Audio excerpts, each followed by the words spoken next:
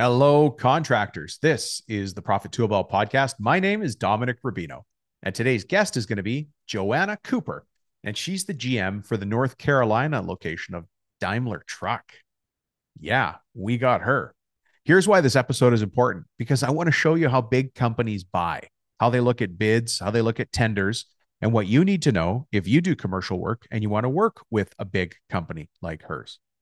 She's going to share three important factors that go into their decision to work with a contractor like you. So, if you do commercial work and you want to have a solid, reliable, gold star, blue chip customer, this is going to give you the kind of insight your competitors aren't even thinking about. And let me add this, if you want to one day sell your contracting business, the new buyer is going to ask you to tell them about the kind of clients you've done work for. Wouldn't you love to be able to rattle off a list of names as big and powerful as Daimler Truck or whatever's big in your area? That would make them very excited, and that would get you a premium for your business. Now, Joanna's got a wealth of knowledge in operations and leadership. And look, if you're a residential contractor and you're thinking, oh, this might be interesting, hang on. I'll bet you see the similarities between commercial and residential work and how it all still comes down to building solid relationships. All right. If you're new to this podcast, let me tell you what this podcast is all about. If you tuned in, it's because you're at the point in your business where you realize it's time to level up and you're in the right place. You know, this show is built to hit three high points. We're here to educate, inform, and inspire business owners like yourself, contractors. Joanna today is going to educate and inform you. The inspiration is going to have to come from you. My goal is to show you the path so you can move from being a contractor who has a shop or a field crew and change your thinking, your approach, your mindset to one where you're a business person who just happens to run a construction company.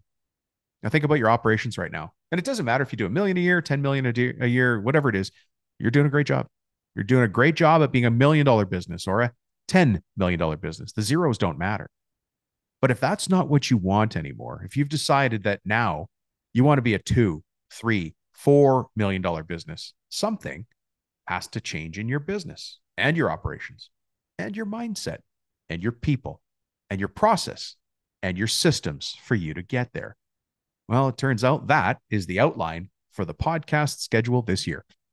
On this show, you're going to hear from other experts in the field. You're going to be surprised by some of the outside guests like Joanna. Guests I bring in so you have perspective. The problem is, for too long, our industry has been keeping secrets and sort of just walking around in circles, and I'm done with it. It doesn't need to be that way. There are simple systems to help you run this business, make the money you deserve, and really, at the end of the day, live the life you want to live. Those simple systems, those are going to give you the quiet confidence to take this company wherever you want to get to. Now, all of that is a lot of mindset, a lot of positioning. Then why would I do that? And how would I help you get the right mindset for business? Well, I've got a couple of dad jokes for you. Why dad jokes? Why bad jokes? Why dad jokes poorly delivered with poor timing? Because I want to get you laughing. I want to get your mind open to hear what Joanna has to say. Now, she's the GM of Daimler Truck. She came from engine, chassis, and axle assembly. She's from that industry. So I decided I was going to get you some dad jokes and funny things from the truck industry. So here's a couple things to keep in mind. Here's one. Maybe this one should be a bumper sticker. Get a new truck for your spouse. It'll be a great trade. My truck has the best security system in the world. I can leave it parked and unlocked with the keys in the ignition and nobody steals it. And sometimes I wish someone would. You know, these days, electric cars are everywhere. And with the rise of self-driving vehicles, it's only a matter of time before we get a country song where a guy's truck leaves him too. That one's coming soon. I wonder if somebody's already done it. Hey, here's one. It's a little bit of a tongue twister. Have you ever tried eating egg yolk off your truck's wheels? I highly recommend it. After all, there's no plate like chrome for the hollandaise. Oh, that one's a groaner for sure. Here's a mental twister for you. I tried to get a shipment of fire hydrants from the factory that makes them, but I wasn't allowed to stop anywhere near the place. Okay, let me wind it up here. You ready? This one's a little bit longer, but it's certainly one you can tell. You can tell this when you're on the job site if you want to break the ice at a toolbox talk or something like that. There's a guy driving down the road behind an 18-wheeler. And at every stoplight, the trucker would hop out of the cab. He'd run to the back and bang on the trailer door. Well, after seeing this at a whole bunch of intersections in a row, the guy following him pulled into the parking lot behind him. And when they both came to a stop, the truck driver jumped out and started banging on the trailer door again. And so this other driver goes up to him and says, "Hey, look, I don't mean to be nosy. Why do you keep banging on that door?" And the trucker replied, "Sorry, I can't talk right now. I have 20 tons of canaries and a 10-ton limit. So I have to keep half of them flying at all times." Hope you weren't drinking coffee at that point. Look, get back to seriousness. I host this podcast because one day I want to be your business coach. I'm just going to put it out there. As a matter of fact, I have a team of business coaches that I've personally hand selected. And I have very high expectations for the people that join my team. And I am proud of every single one of them. As you listen to this podcast, ask yourself if you think me and my team might be the right tool to help you get to the next level. Now, with that being said, let me go into business coach mode right now. I'm going to challenge you because in this episode with Joanna and myself, you're going to hear something or learn something or realize something. It might be something you used to do that you've got to bring back forward. It might be something you've never done that you want to try. It might be something other people are doing that you've been curious about. I don't know what it's going to be, but you will. But on that action item, I want you to do something in the next 24 hours. And then what I want you to do is pay attention to how that improves your business or your life. That's it. One small ask. I'll ask you this other thing. It's a thought starter. Are you happy being a contractor who runs a few crews, or are you ready to be a business person who just happens to run a construction company? By the end of today's episode, you'll know the answer. Let's get to it. Joanna Cooper, how are you? I am doing great. Yeah, So great to talk to you today. I know, and great to talk to you as well. You're very jet setty. Last time I talked to you, I think you had just flown in from somewhere where you were speaking, and where are you? Not flying today, are you? No, not flying today. Yeah. Next Friday, but not today. Uh, is it fun or work on a Friday? Family. Oh, good, good, good, good. Yep. Next Friday, I get to go see my family. Yeah, and where in the country are they? What state? In Detroit. Oh, okay. Yeah, because you're Yep. in North Carolina right now, right? Yep. I am in Charlotte, North Carolina. Love it. Oh, so beautiful there. It is. It Yeah, doesn't get too cold in the wintertime. I have not seen a snowflake this year, and nor do I want to. So it's been great. but you're flying to Detroit. Family. Yeah, I know. I know. I was gonna say, but there's snow there. Yeah, The things you do for family. I know. Right? Yeah, anything for family. Well, I'm really excited. I haven't been this nervous in a long time.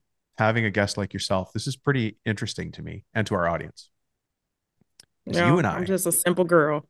uh, that's how it all starts. And when I hear that, I'm like, oh, locked and loaded for trouble or mental a mental challenge. You and I are going to talk about how big companies buy, and you are very well suited for that conversation because you are the general manager of Daimler Truck North America Yep, at the Mount Holly truck plant. at the Mount Holly truck plant. I love it. Yeah. So, can I ask you a question here? It's going to sound very abrupt, Joanna. That's fine. Yeah. Okay. I sense you're a pretty direct person. So, here it comes. Absolutely. Who the heck are you? And how is it you come to be speaking to all these forward facing trade contractors all over the world? Well, Dom, I am really simply just a Detroit girl that has Mm, found a home in the manufacturing world. mm, I have been working for Daimler Truck now for 16 years and actually started my career on the purchasing side. So I got to do a lot of buying when it came to product components and things like that. right. Over the course of my career, I transitioned to doing some program project management with equipment installations and new launches and things like that.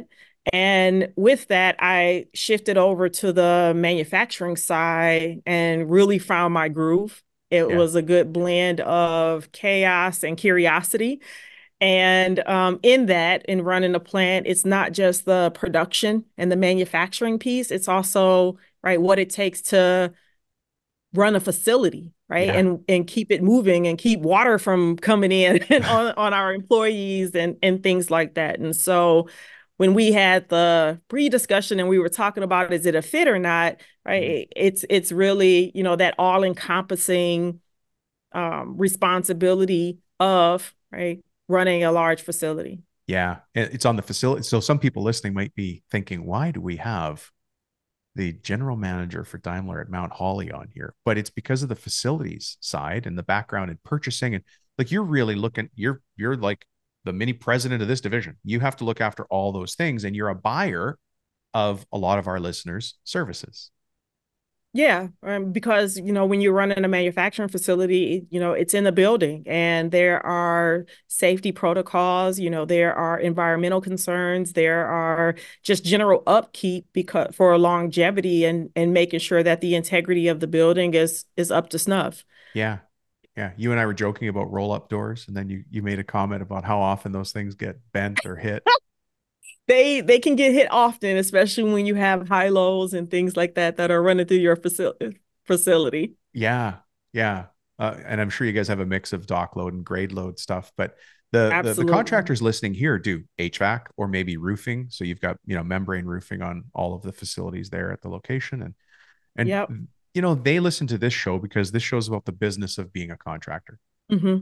And I love to get inside the mind of you because we Hmm. don't often get a chance to do that. So I want to ask you some of these things. But by the way, I was looking through your background. You kind of glossed over it, but you've got a lot of lean manufacturing in it. Lots of lean. Yeah. When you're in the engine assembly and back in Detroit and like axle The assembly, you're axle still doing, assembly. yeah. Like why Now we're why doing is truck assembly. and truck assembly? Yeah, it just goes on. Yeah. The Just really quickly, I hear this a lot about lean, and there's people already rolling their eyes. They're like, look, everything we do is custom work. We don't need lean manufacturing. It's not going to work. This isn't an ad for lean manufacturing in general, but why do Mhm. you as a leader believe in lean for a company? I mean, lean is a terminology, right? But at the same time, when you're running any type of operation, being efficient is integrally important.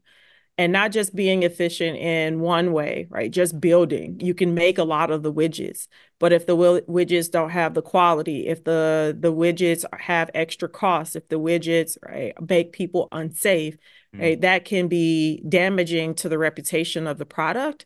And also, it can introduce just a lot of things that are detracting from the success that you want to have. So, lean is almost to me, it's kind of like how I run my life because I hear that from it's people that repeatability, it's standardization, it's predictability, it's at predictability. least Yeah. knowing what good looks like so that you can identify quickly if you're off track and you can figure out where you need to go to get the wheels back on the Yeah. road. So now let me do this. I'm now, I said I like to get inside people's minds, right? Oh, No, no, no. We're gonna talk to the audience now. How many people in the audience are chuckling to themselves? They're like, yeah, we've got opportunities to definitely work better in the field. And I like to remind people lean and lean thinking also applies to the office, to I'll it call it does. paperwork, even though I know it's 2024. The word paperwork is declining, but lean applies to how we run business operations as well. Absolutely. Yeah. I mean, when you come to having to make decisions quickly, and in this world now, do you have to make decisions faster and faster? Identifying those bottlenecks in your ability to make quick decisions can be the difference between you being able to put in a bid today and you being able to put in a bid tomorrow. Well, what a good segue. That was a very nice segue. Who, if I was putting in a bid to a large company such as yourself, because now everybody's ears are perking up, because who doesn't want to do a roof repair or a roof install or an HVAC or these roll up doors? Mhm. Actually, let me go. I'll ask you this question: what kind of trade contractors do you typically bring in when we talk about facilities management at Daimler? You're talking about HVAC. I mean, that's easy. Yeah, Roof yeah. repair, asphalt repair, concrete laying, depending on weight requirements and Mm, and things like that. We have environmental, so we bring in compactors and sorters, and you have cleaning companies. I mean, the all sorts. gambit. Yeah. Yeah, absolutely. So if you could build, so this is the perfect setup, Joanna. If you could build the perfect vendor partner, like a new, let's use the roll up door. I don't know why we're on roll up doors, but let's just use roll up. It's a trade contractor, right? They install them, they service them. I love service business. But if Mhm. you could build the perfect vendor relationship with a roll up door trade company, what would that perfect relationship look like? You could build it from scratch the way you want. Oh, from scratch. That's a great question. Where do I start with the answer? I would say, I mean, a good partner starts with building a relationship, being having someone that can come in and listen to what the challenges are, look for opportunities to close that gap, but also the opportunities to offer a different perspective or a means to maybe improve upon what we have to call them in for so we don't have to keep calling again, Right. right? No, Yeah. not So you're just to looking keep for, coming back making the same money, but how, hey, can you help me save some money? yeah, finding opportunities. Absolutely. I liked, it's interesting that you opened by saying listening. Do you ever have any trade contractors who come in and all they do is talk? We're going to do this. We're going to do that. We're going to do this, but they don't ask you what you want. Well, I'm in the unique position where I don't have I am not the first person that they talk to, Sure. right? We have maintenance managers and facility managers, facility engineers that usually work through these companies that work with the companies directly that give us an opportunity to leverage what we need with the skill that they have. And Mm-hmm. many of them they rely on partnerships that either they have gleaned from the past because they have a lot of experience, those Yeah. that they have gotten from trusted colleagues or business partners that said, hey, I have this problem. Do you know someone? So when I say to start with listening, it's also to put oneself in the position to build the relationships and find out where the needs are, or and even put out what do you do and how you can help, Yeah. that you have the opportunity to be the recommendation on the other side of that call to say, hey, I think that I can fill a need Yeah. And work for that. Right. and work for that. Yeah. Work Absolutely. for that. Make sure you earn the right to do that. It's so interesting that we're talking about, in this case, how big companies buy, and it still comes down to that tiny little sentence. I got a guy. I, I, I got somebody. I know these people, they do that. And there's so much value in that for all of us. Doesn't matter what size of the Absolutely. company it is, a mega global corp like yours or something smaller, right? Yeah. I Yeah. mean, I'm traveling to Atlanta in a couple of months to see my sister, and we're going to an event. And I text a friend of mine last night, like, I'm coming to Atlanta. I need a makeup artist. I know this is a tool show, but I wear It's all makeup. right. And, and so, it was easy. Hey, I know someone that I trust in Atlanta that also has the same style or the same Right. expectations or the same quality of service. And I reached out to her before I go to Google or go to Instagram or Facebook and in the internet to try to see, can I get a head start on a good business partner that I can consider for Yeah. my service? Yeah. It's because we're all the same at the end of the day. We want good referrals from good people. I Absolutely. introduced you to a friend slash business friend of mine who's in women in HVAC, and you're a board Yeah. member of women in manufacturing, right? Which is, I think, where you do a lot of your speaking from, right? Women in manufacturing. Yeah, yeah, so cool. So, Absolutely. we have lots of different board members from other industry associations listening here. So, if you need a good speaker, I know Women somebody. in manufacturing is always looking for good speakers. Yeah, but they might be looking for you as a speaker too. Here, yeah, here. Um, so I know you're not face to face with the facilities right now, but this is where you came up from. You were in purchasing, and you've worked your way through all of these different divisions and operations, and you're still overseeing the whole facility. What are let's say three things that you worry about with a new vendor, like somebody who you've never worked with, they've never worked with you before? What are three things that maybe you guys are having a planning meeting, you're like, hey, we got to watch out for this and that? What are those things? The first one, and I actually put some thought into this since the last time we discussed, and I would say first and foremost, it's safety. Uh, Hmm. Contractor safety is probably one of the biggest gaps when you have new contractors coming in, right? To make sure that there are not injuries or fatalities or things that are unforeseen. Hmm. So having a partner that has a strong conviction to safety is super important. Love that. because that means that they're also going to ensure that they're bringing up and being a partner in making sure that their workers are safe while they're on the property. Because usually, when some work is done, depending on the location, right, it at the same time operations could be going, and that introduces a different level of Yeah. awareness and just having your head on a swivel and precautions and things that need to be in place. So first and foremost, leading with the conviction to safety and what you need in order to make sure that the job can be done safely is super important. The second thing I would say is project management. Mm, Right. As a large facility, especially depending on the scale and the scope of the project, there are very limited windows to complete work when it mm. goes over the course of days. And I've had situations where, even here, I don't necessarily talk directly as the first person, but when it comes down to the detailed planning and can you do it, can you not do it, do you pay Yeah. for it? I'm of course always involved. And in those discussions or in that planning and in that analysis of the vendor to choose, right, has this company demonstrated the ability to get the work done on time? Mm. Have they been able to project? Demonstrated is a key Yeah. word, right? That means that there has been business, there's something that can be brought to the table that is a little bit more synonymous with the type of work that we're asking for, because there may only be a 3-day, 36-hour window before we need to resume operations. Or if it's a little bit of a larger project, it Right. may only be through a shutdown week, right? You're talking about time windows that are very fixed, and needing to trust that the partner has a demonstrated ability to deliver on time so that Yeah. we could resume operations is very, very important. Yeah. I would imagine that even the discussion of halting operations at a large facility like yours is that is a very, very serious it just has so many implications, an incredible amount of Yeah, implications, right? absolutely. I mean, it costs money. Every truck costs money.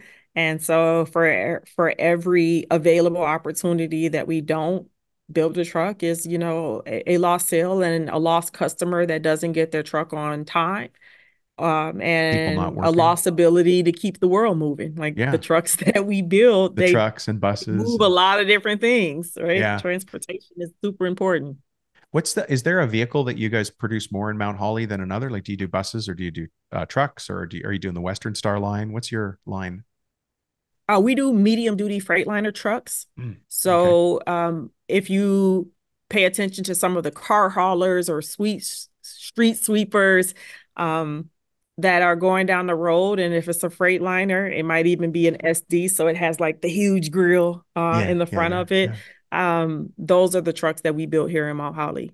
The Yeah. majority of our trucks go to upfitters, and they get fit into to cement mixers and off-highway construction vehicles, things that enable workers to do work, build infrastructure, right? Yeah. Move Big, heavy product, fix construction stuff. likes, right? Fix likes. You see, Altec is one of our major customers, and you see those trucks when light Yeah. poles go down, right? And the big bodies go up. So it's really, really cool to see what our chassis are turned into. Yeah. You get to see your stuff on the news. You're like, oh, they're fixing the lights after that storm, and there's your truck rolling into the frame. Yeah, it's cool. Or just driving home, there's car haulers that even go by like the main red light that I have to turn at the same time every day. So it's really cool every time I see a Freightliner truck. Yeah.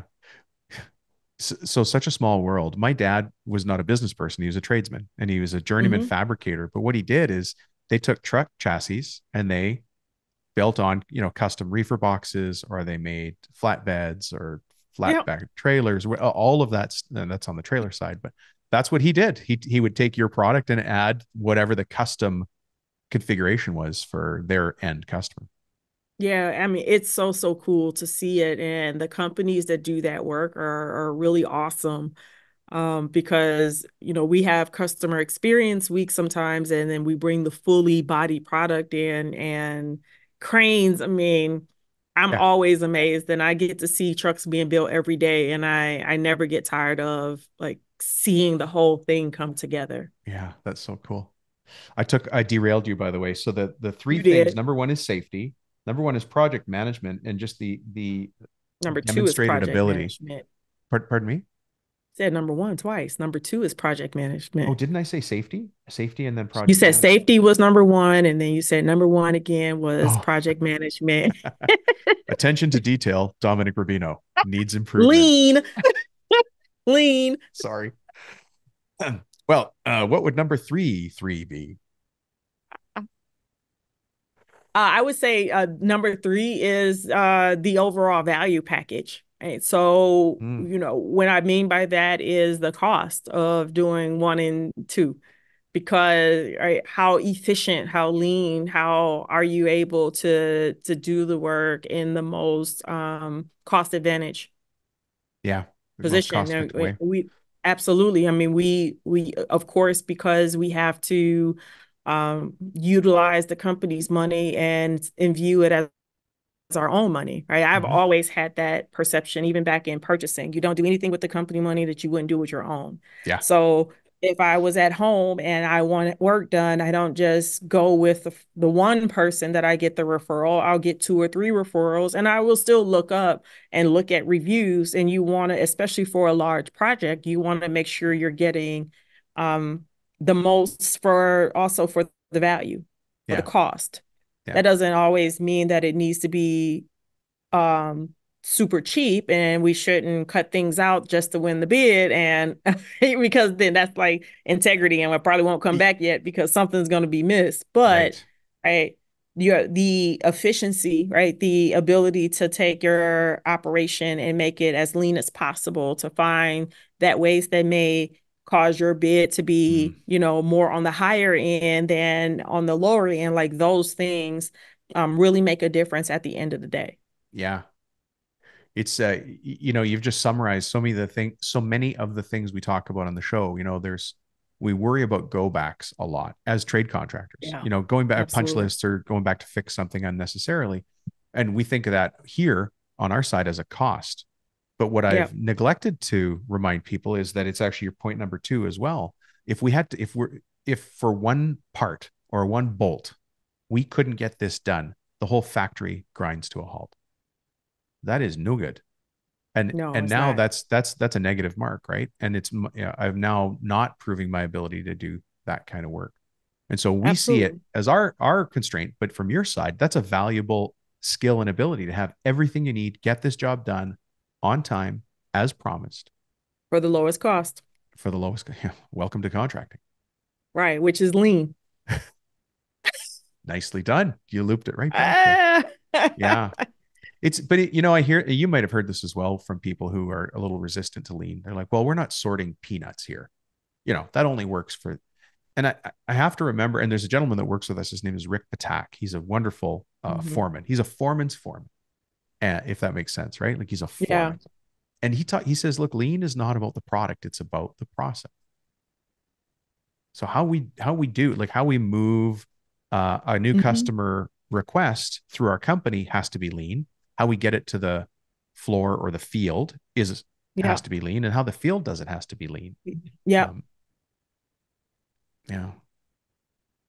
So we're agreeing with What I each would other. say is to, working with big companies is great, but having the awareness to know where you are appropriately positioned is also good enough. Like, yes, safety, quality, project management, cost, but also scale. We don't want to do business with somebody where it's damaging to them, right? And it's damaging to their Where it stretches business or them. what they're able to do. Mm, So just because you maybe go for that first bid and you don't get it, price it appropriately, price it effectively, but you can always ask for feedback. Hey, where did I come up short? And take that feedback and look at your operation, look at what it is that you're doing and see, can I do this better? Can I do this different?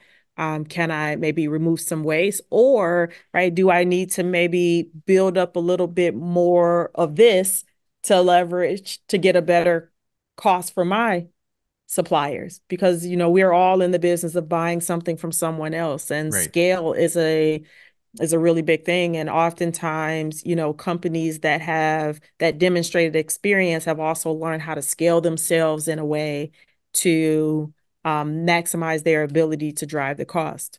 Yeah. Running it smart. We all have to do it all along the chain. You don't want to be the Absolutely. one person who's not paying attention to that Yeah. number. So I Yeah. would say, if you had that relationship, you started with listening, you got the opportunity to get an RFQ package, right? Put in a quote, but if you don't get it, don't give up, right? Yeah. Ask, where did I fall short? Ask, what was my gap? And purchasing agents, because everything has a buyer, right? Purchasing Yeah. agents, they're good negotiators, and they'll stretch it, and you have to know where your no is. But that doesn't mean that the relationship has to sour, and that doesn't mean that now, since you've had these conversations, engagements, and interactions, you can Mm. always ask, keep me in mind, right? For the next RFQ, keep me on the list of potential suppliers, Yeah. especially since you've been vetted and They know you. validated, Yeah. Even and if you didn't win, and they they know who know you you. are. Yeah. Absolutely, because then, at some given point in time, you might find the right fit, the right need for what you have to offer, where you would be the best for Yeah. that particular job. This is the opportunity for me to remind everybody that, here we are talking to business owners about business improvement. I wonder if anybody's surprised that there are entire podcasts just for purchasing managers and negotiators on being better at what they do. And so Yep. if I walk into that unprepared for not knowing what my riverbanks are, my what's Yep. where I'm able to go high and low, or for these different terms, I'm going to get myself in a lot of trouble because I'm going up Yeah. against somebody who's taking their position very seriously, just like anybody listening Absolutely. here is, right? Yeah, Yeah. And I mean, business are about relationship, but business is still business at the end of the day. It's not personal. yeah, It is trying to see what the best value that the business can get and the best you could sell it for. And if those things line up, it's a win. If not, then try again next time. But you always have to be willing to try again. yeah, yeah. Well, let's start. I'm going to change gears a little bit because we're going to start to work Okay. our way towards the end. I want to actually talk about your growth as a leader, because everybody Okay. here, I know she's like, that wasn't on the original script, but I sense that you could carry this weight. You're fine. I just want to know about some leadership. Like, the best word I can think of is a rebirth. Like, you went into a situation thinking you knew X, Y, and Z, and you found out, oh, I've got to change my thinking. Did you ever encounter that place when you had like a really great leap in your leadership skill or ability, and what that was and how you got through it? Oh man. Um, Did you think this was going to be just a candy floss interview? Sorry, because I I joke around a did. lot. And then now I'm trying to think of an example that doesn't break one of your rules. It's Oh, just so everybody knows, I'm going to buy you time here, Joanna. The rules are you can't swear, can't cuss, curse, or swear. Right? There's no selling, which is easy, and then we don't speak negatively. Oh, that's the one. You can't speak negatively about somebody. Just call no, it it's Acme Corp actually or Wile E. Coyote or something. Oh, no, no, no. It's not even about a business. It was more the one about swearing because Oh, most of my leadership lessons have definitely come from manufacturing. And in this business, we tend to keep it real. But I would hmm. say that I played sports growing up. So I've always kind of worked myself or found myself in some type of situation to be a official or unofficial Oh, leader. okay. Yeah. Um, And so over the course of my career, as I've grown, I've actually started to tap more back into kind of the what makes me who I am. And one of the things that I've learned Mm, about leadership is from level to level to level, self leadership precedes any other type of leadership, whether it be a team or a business or an office. And so as I continue to grow as a person and maybe shed those things that were as you grow up, like what you should do to what I actually want to do, and you only learn those things through experience yeah. and mistakes and gaffes, right? I learned how to lead myself first more effectively with any challenge that I may face. Wow. I got to tell you, that was goosebumpy. I don't know if you saw that. I wrote that down. Self leadership comes first. I didn't make that up. I have to No. give Michael Hyatt, I think the credit, or Building Champions. They do a lot of our Yeah. executive coaches, and Oh, and good. that's Yeah. something that has resonated. And then over the course of time, right, it's become also part of, like, yeah, that's my one of my fundamental beliefs, is that self-leadership does precede team leadership. And Mm, um and what that means, though, is when challenges come up, I always have to yeah. Check in with myself. check in with myself. You know, not to overshare, but we just had a problem at my company and somebody had to get let go. So we did Mm, that. But I can't blame him because I wasn't checking his work. okay. Right. I So would, it's hmm. easy to say that he or she, I guess I should genericize it, didn't do X, Y, and Z. But ultimately, it comes back to me. I didn't get I didn't get the precursor, like what came before done properly, because maybe that person was savable. Maybe they weren't, but maybe they were. That's on me. Well, now we get into philosophy. So I am of the philosophy that people fire themselves. However, I Mm, do think that every situation gives us an opportunity to reflect on what we could have done differently, mm, if there was something that we have done differently. But also, I also believe that when it comes to business, there's a core set of fundamental values that can never be negotiated. right. Yeah. And unfortunately, regardless of checks and balances, it's really important for us when we're selecting talent. Does that talent have the same core fundamental values, to where at least that baseline won't be there? Then you have an opportunity maybe to check the work or Mm, reflect, right? But the fundamental values can't be negotiable, even if I feel like I could have done something more. yeah. Thank you for that. You gave me just a moment of grace A and moment. a moment, and now back to me wagging my finger at myself. And I learned this. I've learned this many times, but I also relearned it from a gentleman who owns multiple franchises in the home trades business, and a new immigrant to the country, completely reinvented himself from below Mm-hmm. nothing. Like he came with nothing, and he's completely reinvented himself inside his own generation. And he just had a great way of summing it up. He goes, "You've either hired the wrong people, which is on you, or you hired the right people and you trained them wrong."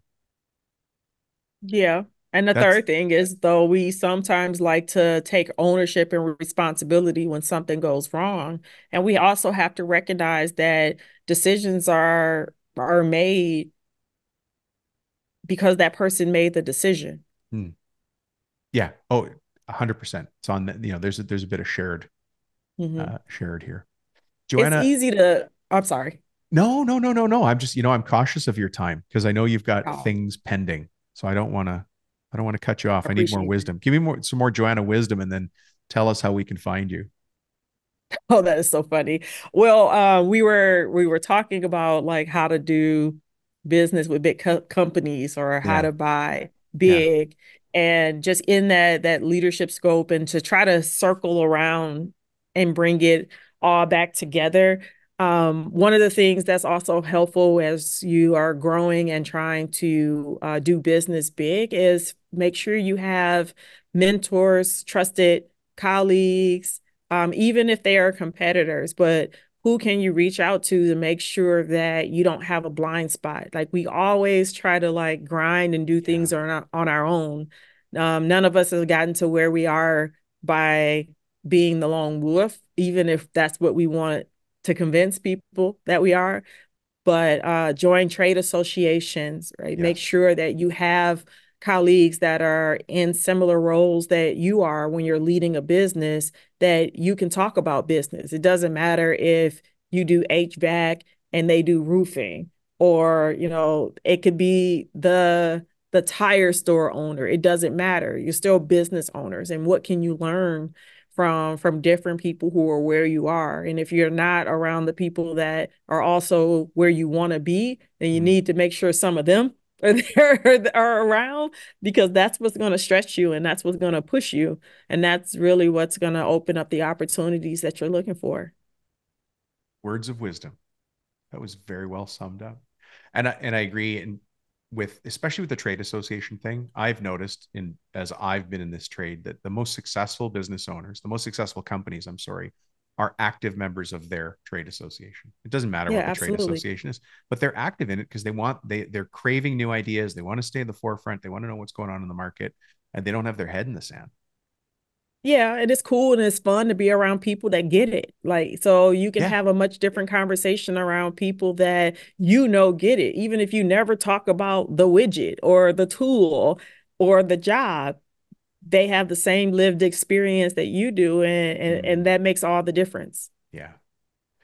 Joanna, thank you. If somebody wants to find you in this big, wide, crazy world, how the heck do we find you?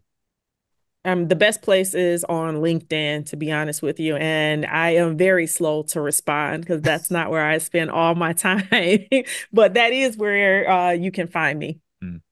All right. And it's Joanna Cooper, or is it, I think it's Joanna C. Cooper, isn't it? Yep, it's Joanna C. Cooper. Excellent.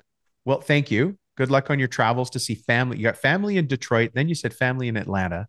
So you're going to be flying a little bit more. Driving to Atlanta, I'm only 4 hours Oh, away I from guess, yeah, you're pretty Charlotte. close to there, aren't you? Yeah. Yep. I have Yeah. a parent, and one of my sisters lives in Detroit. The other is in Atlanta. So I'm right there in the middle, able to go everywhere. Oh, nice. Nice. Well, enjoy the trip. Thank you very much for sharing your insights with us and look forward to seeing you again. Yeah, me too. Thanks, Joanna. Thank you. Bye bye. Bye. Well, well, well. What did you learn from Joanna? And what can you put in place in your business? Again, if you're a commercial contractor, there were some really interesting things there. Um, they're looking for safety. They're looking for your demonstrated project management skills. You've done it before. We've talked about that a lot on the show. And then overall value package, which they call cost. And Joanna was very clear. It's not always the cheapest price that's going to win. It's the combination of things. But on top of that is the relationship. You might be, you just might be talking to a commercial account you're not going to do business with in years. You know, there's a saying for those of you out there who do bighorn sheep hunting, and you've probably heard this before, but the first sheep that you kill, first bighorn sheep you kill, is born the year you started hunting for them. Like it could take you 10 years to get your first bighorn, 8 or 10 years to get your first one. So it's born the year you start trying. Maybe your first commercial account is born the year you start trying to get that commercial account. It might take you 10 years, but then once you do, you know, like I was saying in the intro, wow, you've got a really great commercial account. Can you imagine having a client list that included Daimler truck or whatever else is in your city? Maybe it's Amazon, maybe it's, you know, there's just so many big companies out there, right? With great names. If somebody wants to come and buy your business one day, that has value. It has value. It's worth doing. It's worth doing right. And then the other thing I picked up from her, which is just fantastic, is it still comes down to relationships because the people that report to her and in the positions she's been in before, they call each other and they're like, hey, I've got this problem at the facility. Who do you got? Who can I talk to? Isn't that interesting that it still comes down to who do you know who? And I want to be that person. I want to be the solution on the other end of the line, or at least I want somebody to say, I've got somebody you could talk to. He's not the guy, but he's going to know the guy, right? Or he's going to know the gal. It doesn't matter, but you want to be that person. Anyways, hey, I want to read you a testimonial. Thank you, Joanna, again for being on the show. But hey, I want to read you a testimonial that came in on Trustpilot. Trustpilot's very interesting. You know, we've got a score of 4.6 on there right now, 4.6 out of 5, which is super cool. This is a testimonial that came in about myself and Lee and the coaching that we do. So kind of cool to hear other people's perspective. Working with Lee and Dom has been truly remarkable. As the founder and owner of my own company, I've faced my share of challenges as an entrepreneur and investor. What sets them apart is their practical approach. They challenge me to see my blind spots, providing candid and valuable feedback. Their extensive experience adds immense value to their advice, making it highly relevant and actionable. As a lifelong entrepreneur, I appreciate their no nonsense attitude, which aligns perfectly with my goal of accelerating toward my life's visions and goals. In summary, my experience to date has been transformative. If you're looking for partners who can help you break through barriers and achieve your goals. I wholeheartedly recommend coaching with these guys. What a nice thing to say. So thank you, Zane, for that. I mean, you'll be able to see it if you log into Trustpilot. All of my coaching, all of the coaching on my team is done under 10x built, which is spelled the number 10x BLT. And we'll talk about the name later and how that name evolved. But that's what you have to look it up under. Anyways, fantastic. Thank you very much. Hey, guys, I want to simplify and solve a common problem. And that common problem came up twice today. I'm not sure if you heard it. Joanna talked about something called blind spots, which was very interesting because Joanna and I have never talked about blind spots. And then Zane mentioned it in his experience in working with us as his business coaches, blind spots. So that's twice today it came up. So I thought I would take that opportunity to remind you about a document that we've got called the blind spots document. It's a self-assessment. Where are my blind spots? A construction business reality check. And look, again, I'm going to ask you again and again. I'm not going to stop asking. Print it off. Go to a coffee shop. Put your headphones in. Face the corner. Drink your favorite coffee with your favorite pen or pencil. And just answer these questions for yourself. Just do work. I want you to work on the business, not in it. Now, if you're saying, Dom, I just can't take an hour away. Well, you can. Your business coach has just asked you to do that and is holding you accountable to do 1 hour this week. 1 hour. That's it. And yes, your phone's going to ring. And yes, people are going to wonder where you are. And yes, you've created a situation just like I have many times where I'm the most important person in the world. It's time to break that chain because thinking is the most important work we can do as business owners. We started in the trades, so we get paid from the neck down, right? We started with our ability to swing a hammer, turn a wrench, load balance, an HVAC unit, whatever our trade is, right? But now, as a business owner, we have to get paid from the neck up. And part of that is doing these powerful business tools. This one's called the Where Are My Blind Spots assessment. It's a construction business reality check. All you're going to do on this, there are 20, I'm just scrolling through it now. There's 20 questions. On each question, you score yourself from 1 through 5. That's it. So am I a 1 or am I a 5? 1, by the way, is you feel your company is weak. 5, you feel your company's strong. Just randomly, let's go look at question 15. Here's question 15 from this blind spots assessment. All of my teams have clearly identify, discuss, and solve key issues for the greater good in the long term. Does your company do that? It doesn't matter if you're a 2-person company or a 200-person company.